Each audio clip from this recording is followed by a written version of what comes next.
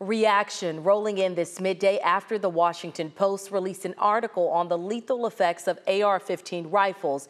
It shows graphic photos never seen publicly from inside the classroom in Robb Elementary in Uvalde, where 2 teachers and 19 students were killed. We are not going to show those photos to you, but we do want to warn you, even just hearing about them will be difficult. Our Natalie Haddad read the article and spoke to the father of one of the victims. Now, already there are mixed feelings about this latest Washington Post article. Again, the information we are about to share is disturbing. Now, the article titled "Terror on Repeat" offers a look into the destruction of the AR-15.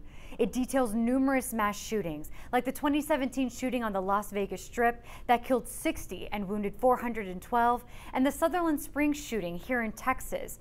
Additionally, the Allen Mall shooting in our own backyard in North Texas this past May. Now, much of the article is made up of testimonials from families, survivors, and first responders who had to witness the aftermath. But the most notable thing is the graphic images. Again, we're not showing those images to you, but we are going to talk about them. You do see how bullets tore through church pews, and in Uvalde, you see images of blood in the classrooms and body bags lining a hallway. Families of the Uvalde massacre victims have known about this article for some time. Some parents of the children posted on social media asking the public not to share the article. Earlier this week, Kimberly Garcia, for example, the mother of Amory Jo Garza, posted on X to instead share pictures of her child and the other victims when they were alive and happy. But there is one parent, Brett Cross, who feels differently. His son Uzziah Garcia was killed at Robb Elementary School that day. Speaking exclusively with me for WFAA, Brett says he wants the world to see these photos. Here's why. It needs to be shown because, like I said, the city and the state and nobody is giving us anything. You know, it's like they wait for us to shut up so that they can just sweep it under the rug and act like it didn't happen.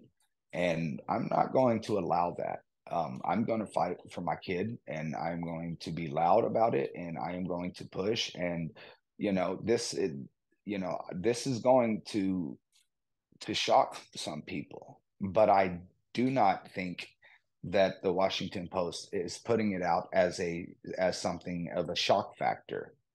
Now, in the Washington Post article, there is a link that takes you to a separate piece altogether explaining why they wrote it.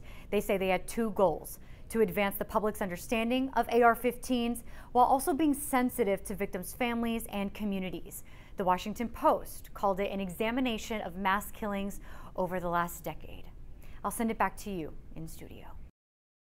So what has changed inside Texas schools since Uvalde? Lawmakers created new state laws that just went into effect this school year. All public school campuses must have armed officers, and all school buildings will have safety inspections every 5 years. After Uvalde, Governor Abbott asked for a review of all external entry points of every public school. More than 2,800 campuses were audited between September and December of 2022. Inspectors at 95% of the campuses did not gain access.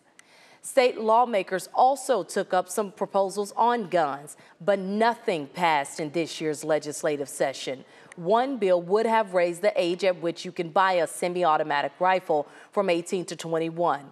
Families of the Uvalde shooting victims believe that would have saved the lives lost that day.